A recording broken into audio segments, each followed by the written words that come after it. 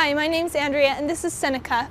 And for this exercise, you will only need an open space and maybe a line to help you with your cartwheel. We're going to be learning how to do a cartwheel today.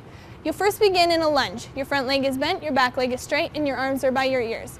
When you start your cartwheel, lift your back leg up right away.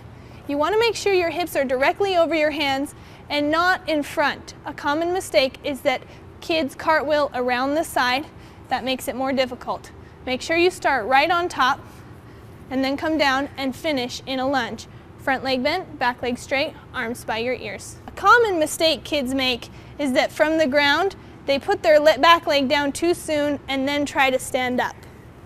The proper way to finish is in a lever, then a lunge. My name is Andrea, this is Seneca, and we just demonstrated a cartwheel.